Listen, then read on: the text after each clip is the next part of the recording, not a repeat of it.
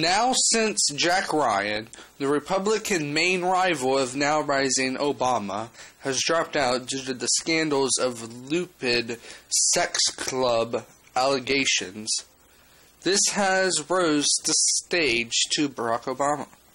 Barack Obama, according to his literacy agent, was, quote, the first African-American president of the Harvard Law Review, was born in Kenya and raised in Indonesia and Hawaii, end quote.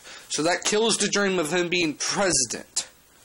But still, Obama does not sound like he's that bad of a candidate to run for senator.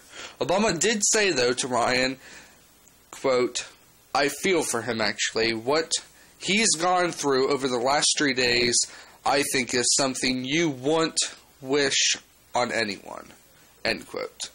So there you have it. Kenya-born Obama is rising the polls and has just before the scandal broke.